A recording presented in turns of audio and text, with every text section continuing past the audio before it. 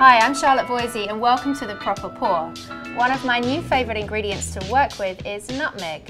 Nutmeg is originally from the Banda Islands and was smuggled over to the Caribbean, and now most of the world's nutmeg is actually produced on Grenada.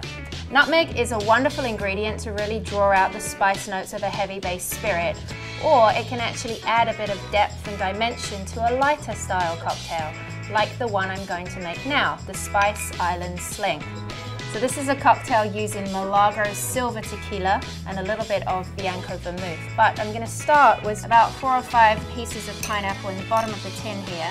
You could juice the pineapple fresh, it works just as well, and then pour in about a 3/4 ounce. And I'm just going to add a dash, like a 1/4 ounce of simple syrup.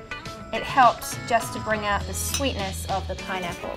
So those two muddle together, just enough to get some juice, little flavour and aroma from the pineapple. It's so good in fresh cocktails. Okay, next up, the juice of a whole lime. So I'm going to freshly squeeze 2 halves.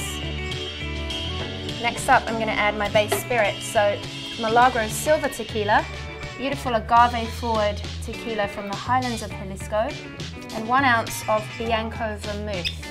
And then to lengthen this cocktail, because imagine you're there in the Spice Islands having a nice beautiful drink by the beach, you're going to lengthen by using coconut water. 2 ounces into the mixing tin. And with those ingredients, we're ready to shake it up.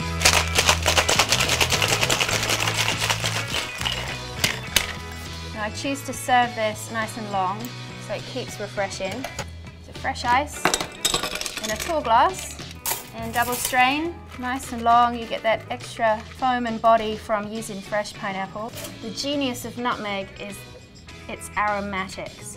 So I'm just going to put a lime wheel on top first, and that'll give me a platform on which to grate the nutmeg so it's prominent, it looks good, and highly aromatic.